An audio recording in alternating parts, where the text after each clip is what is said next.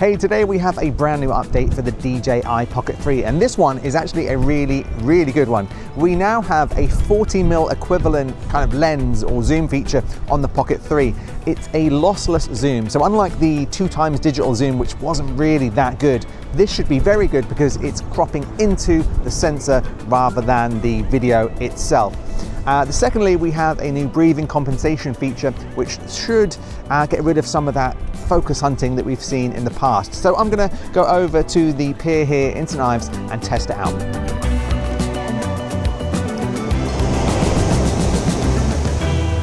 So I'm just going to talk over the test footage. I recorded all shots first in the normal 4K so you can see how it looks, and then I went to the 2x digital zoom. This is the zoom that you currently have on the Pocket 3.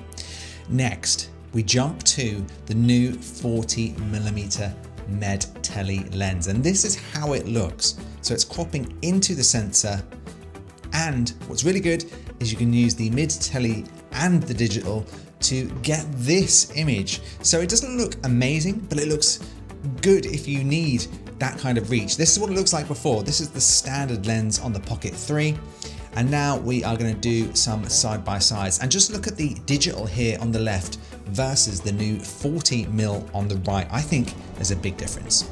Let's do some more tests with some text in the shot.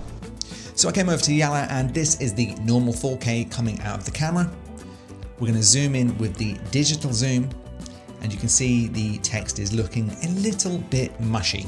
But when we switch to the new 40mm Mid Tele, this actually looks very crisp, and I think I would actually use this. So let's go in with the digital plus Med Tele, and I think, you know, again, it's a bit mushy. I probably wouldn't use this.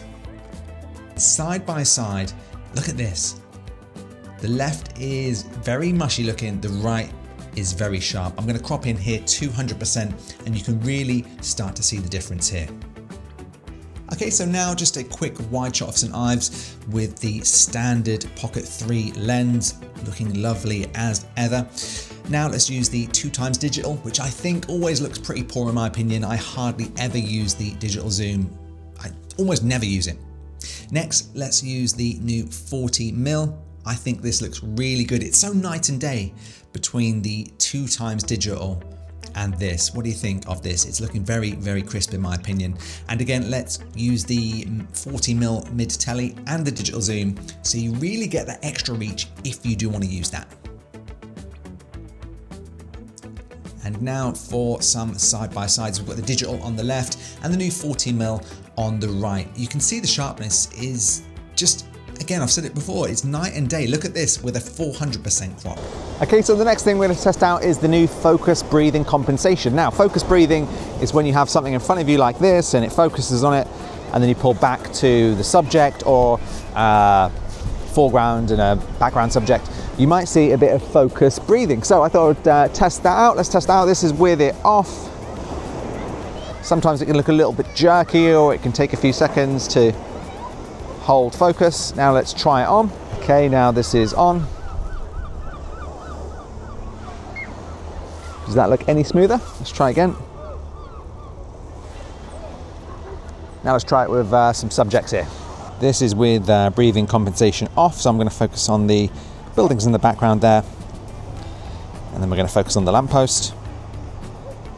Just look at the steps of the focus, background, and then let's come back to the lamppost. Now let's try it with breathing compensation turned on. Okay, so now we're on. Let's touch the background. Now let's switch to the lamppost. Now to the background. And back to the lamppost. Do you notice any difference there? Let's try it on some flowers. Breathing compensation is off. We're now focusing on these flowers down here. Now let's focus on the church in the background. This is with breathing compensation off. Let's go back to the flowers. And now let's go back to the art church building in the background. Now let's switch over. Breathing compensation is now on. Let's focus in the background. Now let's focus on the flowers.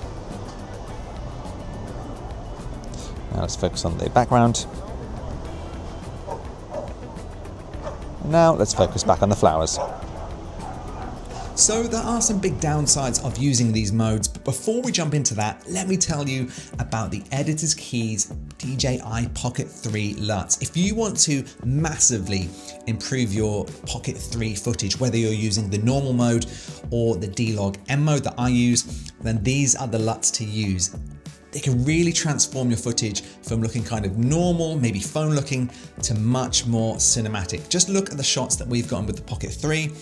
And then we've got the name of the LUT underneath in the bottom left corner. Check these out. How good do these look? If you want to grab these, I'll put a link in the description below to the Editor's Keys website where you can get these directly from us at Editor's Keys. I'll let these play through just before we talk about some of the downsides of using the new firmware update. But check out these LUTs.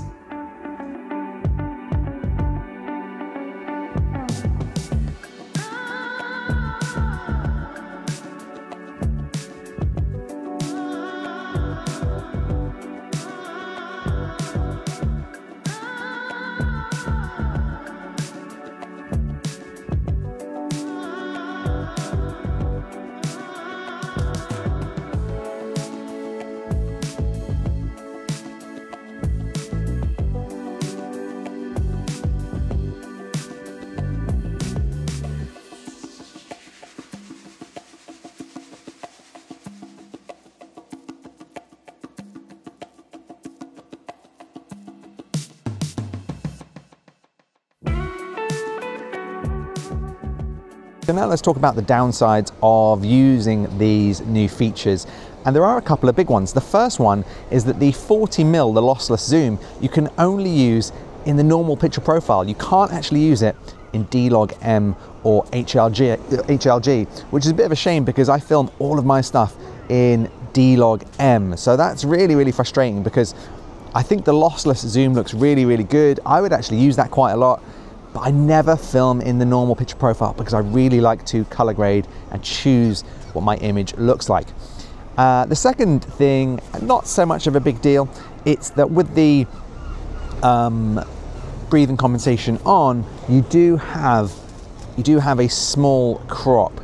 So let me try and show you that now. Okay, so this is with breathing compensation off. Just look at the planter to the left of the screen. Look how much space there is between the side of the frame and that planter. And now I'm going to turn breathing compensation on. And now we have breathing compensation on. You can see it's only a tiny crop, maybe 5%, but you can see it does crop in a little bit to your image. Again, personally, I think if I was vlogging, I might have this off. But if I'm trying to do more objects, more scenery, I may turn this on and I can deal with the crop. It's not a big deal. So there we go. I hope you've enjoyed this video. If you have, let me know in the comments section below, or if you've got any questions or comments about this new firmware update, let me know. Thanks for watching and I'll see you in the next one.